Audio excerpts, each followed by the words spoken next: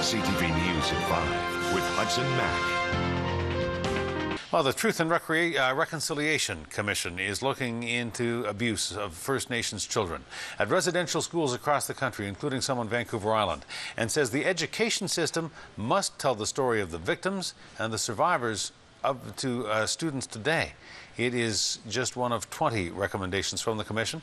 Our Andrew Johnson's been looking at the report. He joins us now live with more. Andrew.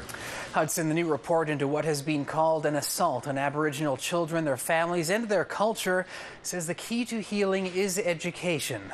As we first told you last night, the Truth and Reconciliation Commission says all Canadian public schools should teach kids about what happened in Native residential schools.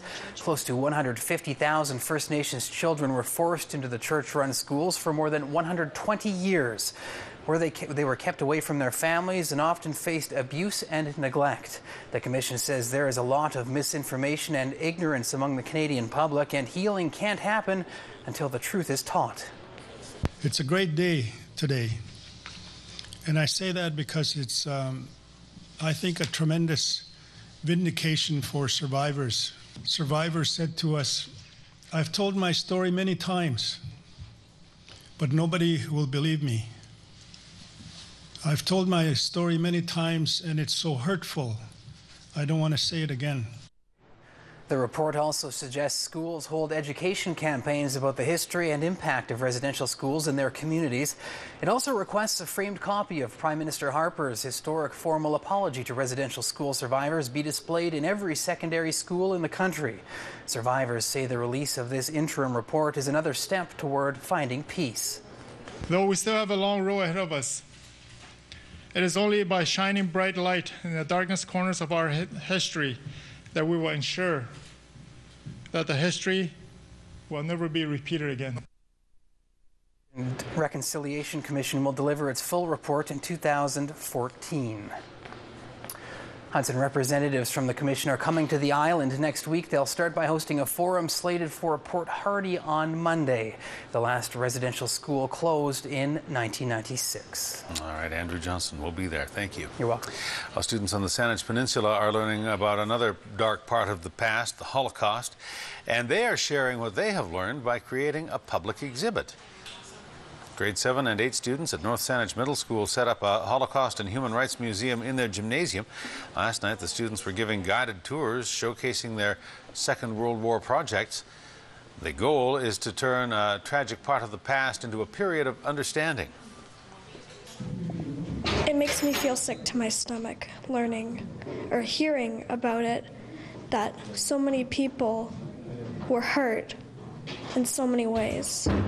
Well, we really just want to get it out that for some people who aren't too familiar with this kind of topic, because it is one that needs to be passed down to before the people who are say main survivors who are still alive to this day, they need to pass on the message before they pass on.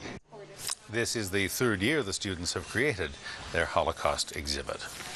The Calgary Police Service is recommending charges against a Victoria man. They say a woman forced a woman into prostitution. An 18-year-old Calgary woman met the man online on a dating website last April. After moving to Victoria to be with him, the woman claims that she was forced to sell her body. The victim was able to return to Calgary in December of 2011, at which time it's alleged the suspect engaged in coercive and threatening behavior towards the victim and her family. The Calgary Police Service was called in December of 2011 and immediately began an investigation. On Tuesday, February 14th, 2012, a man was arrested at the Calgary International Airport by the Calgary Police Service as he disembarked a domestic flight from Victoria. 31-year-old Jeremy Wayne Broker has been charged with 1 count each of procuring a person to become a prostitute, living off the avails of prostitution, extortion, and obstruction. Police say Broker is originally from Michigan, but was living in Victoria. Charges have now been laid against 2 men caught in possession of stolen copper wire. Saanich police were tipped off by the Regional Crime Unit over the weekend after police say 2 suspicious men were seen riding bicycles on Blandford Avenue. When the officers stopped the pair, they noticed a large piece of heavy industrial copper wire in a trailer attached to one of the bikes. It's really much a crime of opportunity, so if they find a large amount of copper that's easily accessible, it could very easily turn into a large theft as well. Saanich police say the theft of copper wire is dangerous. It can be deadly if you try to cut it when it's live. Well, a car salesman on the island may be looking for new work tonight, and thanks to a potential customer with a heavy foot, Saanich police stopped a vehicle on the Pat Bay Highway yesterday. The cops say he was going more than 130 kilometers an hour. It turns out that the driver behind the wheel was test driving the vehicle, and the salesman was in the passenger seat. The officer called the dealership, then impounded the car. My understanding in speaking with that officer that there may be some changes in the employment status for that particular salesman. A 25-year-old woman has been charged with excessive speeding and given a $400 speeding ticket. Well, just days after predictions of gasoline hitting $1.50 a liter, there was a big jump overnight, and on the lower mainland, it's almost there already. A little cheaper on the island, but the price at the pump around Greater Victoria today had hit $126.9, a little less some places, a little more elsewhere. Gas prices have been surging all across the country, rising more than 23 cents per liter in the last 2 weeks. The prices ranged from $1.36 in Halifax to $1.29 in Toronto, $1.39 in Yellowknife, and $1.40 or more in Metro Vancouver. Prices cheaper on the prairies. Part of the blame on the increase in the price of oil is the tensions in Iran. Yeah, not feeling good. I was driving home last night and I saw 140 and I was like... Oil has been going up every day now for almost 2 weeks. But when the gas prices jumped here from 127 to 134, I thought, okay, that's why that's happening. But now this jump to 141 doesn't make a lot of sense. It's a very big jump in a very short period of time for a fairly small jump in the oil price. If you want to check the lowest and highest prices in your area, log on to victoriagasprices.com. Well, BC Ferries released its third quarterly financial report today, and it is not good. More heavy losses, more sharp declines in ridership. Ferries has posted a quarterly net loss of $23.1 million. That's nearly double the loss in the third quarter last year. BC Ferries says the quarterly results are affected by seasonal traffic, and that traffic in the quarter has been down sharply as well. Vehicle traffic down by 3.6%. Passenger traffic down an even 3%. The decline in traffic has been consistent over the first 9 months of the fiscal year, but it's the biggest year-over-year drop in recent memory. A new report from the province suggests people in BC are living longer as death rates from cancer and other diseases are plummeting. The 2010 Vital Statistics report found that life expectancy in BC is climbing, and it remains the highest in Canada, averaging at about 82 years. The province says death rates fell from cancer, heart disease, Alzheimer's disease, multiple sclerosis, and HIV, but mortality rates for chronic diseases such as diabetes is creeping up. Well, there wasn't as much snow there, but a few centimeters came down Lake Cowichan today. The east coast of the island has been under a snowfall warning, but only a few communities have seen dustings so far. A peeping Tom has been arrested in Nanaimo after being caught peering into the windows of homes in the Westwood area just before 11 o'clock last night. A homeowner on Twiggly Wiggly Road called the RCMP after seeing a stranger in the backyard on their deck. The homeowner confronted the man and he ran away. Just moments later, police received another report of a man looking into windows, this time on Holland Road. A 19-year-old matching the description from both incidents was arrested in the area. RCMP now believe he could be involved in a number of similar incidents that have happened over the past few months.